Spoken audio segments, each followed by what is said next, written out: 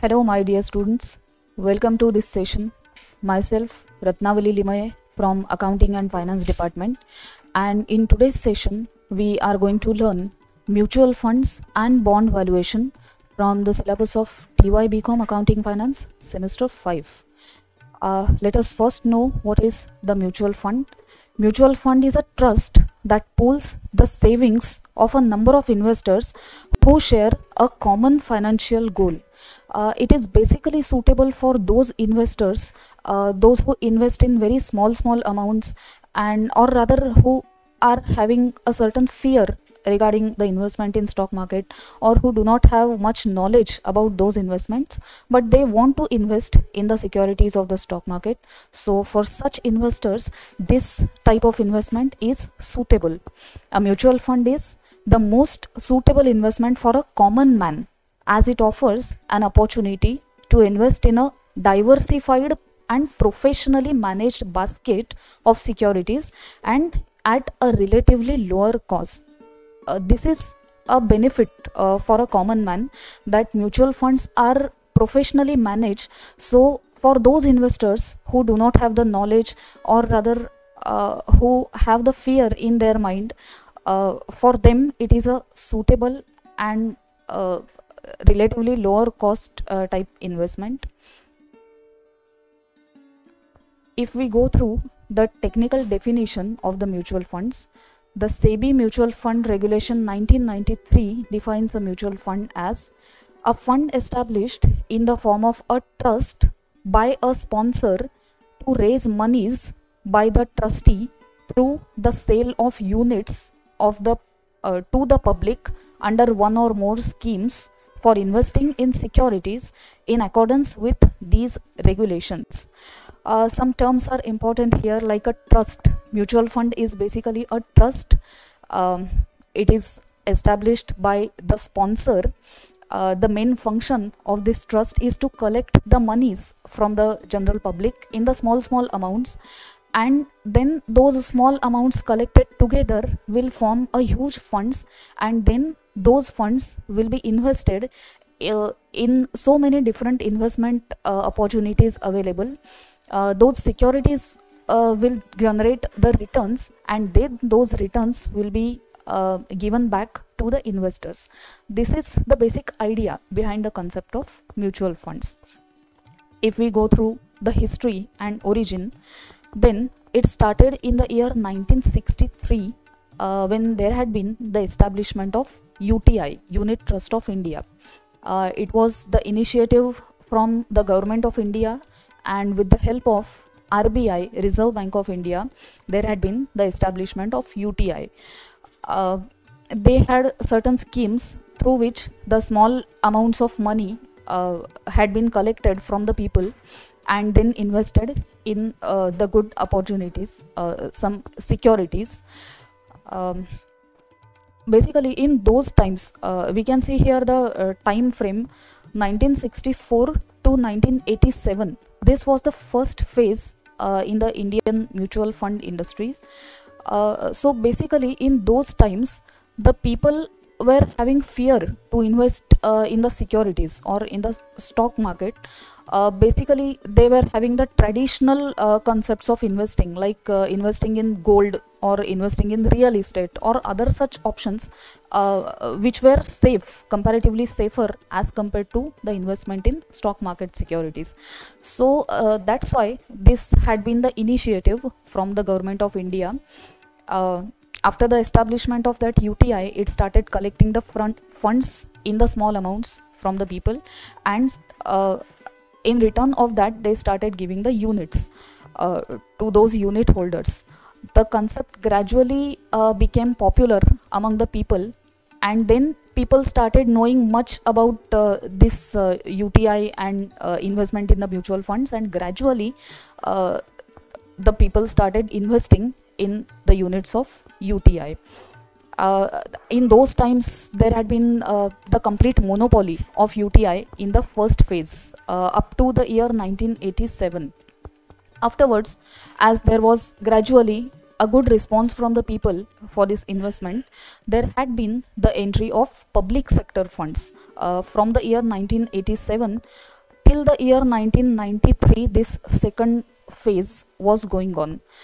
During this second phase, there had been the entry of some public sector funds like Bank of India Fund, GIC Mutual Fund, Union Bank Mutual Fund, Canara Bank Mutual Funds, and other such mutual funds were there. They took entry in this mutual fund market in India. There was also a good response, and because of the entry of such public sector funds, more options had been created, as initially there was only the monopoly of UTI. Now there were more options available for the public to have some more schemes or to gain the competitive advantage. After that, in the third phase started in 1993 and it lasted up to 1996. There had been the entry of private sector funds also. So because of that entry, there were too much competition among those funds, and people started getting so many different options and so many different schemes to invest in mutual funds. Now, as there were so many different mutual funds, the need was felt to have a certain authority to control or to regulate the business of these mutual funds. So afterwards, in the year 1996, some SEBI regulations had been established. So the growth of mutual fund and under SEBI regulations, that had been the fourth phase in this mutual fund industry in India. After that, in the year 1999 to 2004, there had been the emergence of a large and uniform industry in this mutual fund industry in India, and afterwards the next phase started from the year 2004 to the current period, that is a consolidation and growth phase. In today's world, we can hear or we can watch so many advertisements on that mutual fund. We have heard that line many times, that mutual fund sahi hai. Nowadays we have started feeling much more importance of saving some amount and investing it in the mutual funds. So this is basically the stage of consolidation and growth, which is still going on. The chart also explains the same 6 phases. Initial phase 1964 to 87, entry of public sector phase, that was the second phase from 1987 to 93, then 93 to 2004, entry of private sector, and then 2004 to present, that is a consolidation and growth phase. This is how the mutual fund operations flow chart, how the funds flow from one party to the other or one investment option to the other. At initial stage, there are the investors. From the investors, out of their savings, they invest in the mutual funds. There are the fund managers, who are the professionals or the experts who manage the funds collected by these mutual funds. Those funds will be invested in the securities, then the returns will be generated on the securities, and those returns will be passed back to the investors in the mutual funds. So this cycle shows us that how funds are flowing from one party to the other and how these are giving returns to the investors. These are some of the advantages of mutual funds. Very first one is professional investment management is there.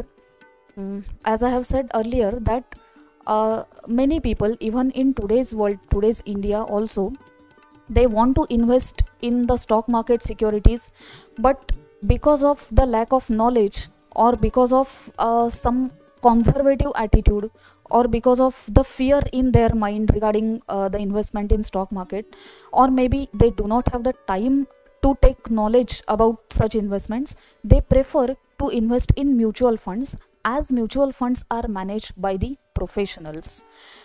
Then portfolio diversification is also there. There is one principle followed in these mutual funds, like don't put all your eggs in the same basket.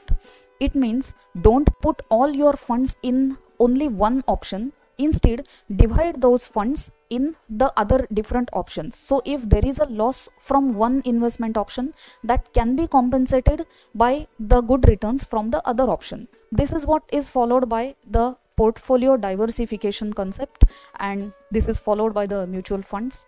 Then because of that portfolio diversification, the attempts are made to minimize the risk as far as possible. Plus there is an administrative convenience also. Plus it is managed at a lower cost. The expense ratio is very lower in as compared to the other investment options. Then higher returns are also possible in case of mutual fund investment. This is mainly because if we invest in the securities, stock market securities, by applying our own knowledge, sometimes we may go wrong, or our judgment might go wrong. But in case if we invest in the mutual funds, then because of the professional management of funds, there is always a possibility of getting higher returns. Plus liquidity factor is also there. Some liquid funds are there in which we can anytime, whenever the need arises, we can withdraw the funds from such liquid mutual funds. Transparency is maintained at maximum possible level. Plus there is a safety of funds also, as the mutual funds are highly regulated. Plus economies of scale is also possible in case of the mutual fund investment. Flexible investment schemes are available. Each investor, while investing in the mutual fund, is having his own perspective behind that investment. Some investor might be saving or might be investing for providing for his child education. Some might be saving the amount for his own marriage or the child's marriage, or some might be investing for creating a fund for purchasing of house or purchasing a car, or any such different purpose might be there, different perspective, and according to those perspective, the different flexible schemes are available in the mutual fund industry. Plus some mutual funds are tax efficient also. Just for the purpose of tax saving, some mutual funds schemes work. Then it starts with a very small amount. This is what is suitable for even a common man, or from the people of any income level. This form of investment is very suitable, because investment in mutual funds starts with a very small amount, just like hardly rupees 500. This is such a small amount that anyone can save and anyone can invest. So the investment in mutual fund can be started with a very small amount, and that's why it is possible to reach to more and more population of India. That is why this mutual fund industry is becoming more and more popular. And plus it is simple to invest in mutual fund from the investor's point of view, because they do not have to apply much knowledge or much judgment while investing in the mutual funds. Applying the knowledge part is on the part of the fund managers. Investors just have to put their funds in the good investment schemes, and that's why it is simple on the part of the investors. Next thing is, there are some disadvantages also, that there is no guarantee of return. Even though there are high regulations, still there is no guarantee of return, because the mutual funds are also investing in the equities where there is no such guarantee on the return. So in those cases, those mutual funds who invest in the equities, there is no guarantee. Returns are fluctuating in those mutual fund schemes. Plus there are some other risk also, like net asset risk, default risk, liquidity risk. There might be the loss of control sometimes because of the bigger size of the business. Inefficiency of cash reserves might be felt sometimes. Just because of too many choices available, sometimes the choice of investment also may go wrong, and evaluating the funds, that also becomes a tedious task sometimes. So these many are the disadvantages, but as compared to the advantages, there are very less number of disadvantages. Then there comes classification of mutual fund. On different basis, the classification of mutual funds is done. On the basis of organizing structure, there are some open-ended schemes, close-ended schemes. Then on the basis of market based, some equity funds are there, balanced funds are there, debt or bond funds are there, and on the basis of market capitalization there are large cap, mid cap or small cap funds. Let us just discuss in short one by one. By structure, there are open-ended and close-ended mutual fund schemes. In case of open-ended, as the name itself is suggesting, we can invest anytime and plus we can withdraw the amount anytime. As the name is suggesting, it is open-ended scheme. Close-ended schemes are open for a particular time period, and within that time period the investors can invest. So this is on the basis of structure. Then market based classification gives us three options like equity, debt and balanced funds. In case of equity funds, there are growth funds. Growth funds basically emphasize on the capital appreciation part. So those people who invest in lump sum and wait for the capital to appreciate for a longer term, for them such type of investments are suitable. Diversified equity funds are there. Then index funds are there, who directly invest in the indexes, and some are sector funds who invest the funds in a particular sector or particular industry. Then balance funds is a mixture. They invest some part of the amount in the equities and some are in the bonds or debt funds. And debt funds are classified into income funds, money market funds, gilt funds and FMPs. FMP means fixed maturity plans. Income funds are mainly suitable for those investors who are cautious type of investors who normally prefer the steady and regular incomes. They are not ready to take much risk. So for them, such income funds are suitable, as these funds invest in the government bonds or debentures or other such securities who normally give the regular returns. Then some money market funds are also there. Money market funds means those who are which are for the very small time period, which might be for overnight funds and up to 90 days or maximum up to 1 year. Gilt funds are those funds they invest in the government securities like government bonds or debentures or other such securities. Those are suitable mainly for the cautious investors who prefer to get the steady returns or regular returns. And FMPs are fixed maturity plans. Those are for the fixed term.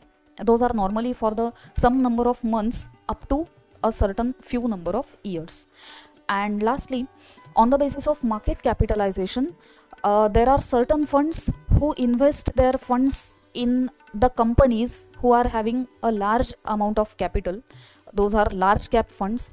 Some are mid cap funds, those funds which invest in the securities of the mid cap companies. And the small cap funds are there, those who invest in the securities of the small cap. There are certain other bases of classification also, just like domestic or offshore or ETFs or even SIPs, systematic investment plans. Those are also very popular among the Indian people.